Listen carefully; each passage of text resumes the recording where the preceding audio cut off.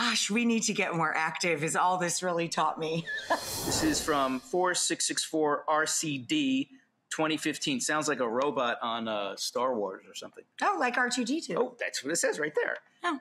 On Instagram. What sports do you both like? John likes to play golf. Rachel, have you tried? No, I'm good at like putt-putt golf. I have tried golf. You're good at ladder golf? My thing. I love ladder golf. Yes, the backyard sport of ladder golf, which is just the little balls throwing balls on a string around a wooden thing about 10 feet away from you.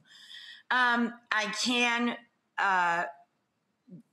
very, very basically ski and snowboard, but like the greens I have to stick to. John is an excellent snowboarder. He's a really good snowboarder.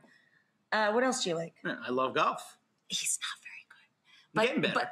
But he tries. He likes to go to the golf course.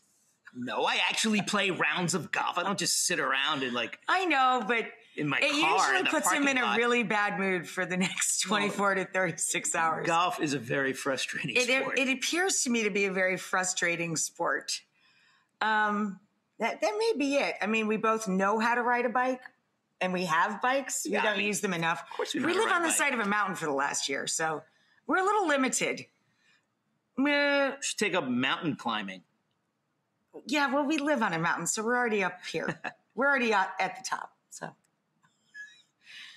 gosh, we need to get more active is all this really taught me.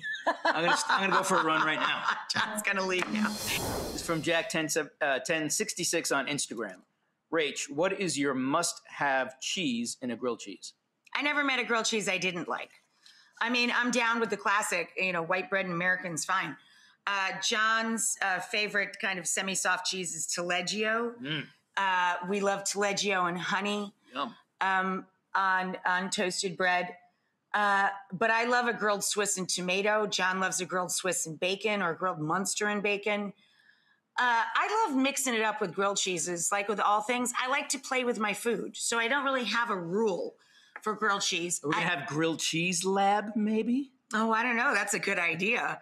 But the idea is that the cheese should be meltable. Semi-soft or soft cheeses work and combos work. What doesn't work, of course, are super hard cheeses. So we shy away from that, obviously. And mozzarella in carrozza, which is a crispy, shallow fried grilled mozzarella in stale bread, which it's like the best in the carriage. It literally means mozzarella in a carriage. Tastes like the best mozzarella stick you've ever had. It does. It tastes like a giant mozzarella stick.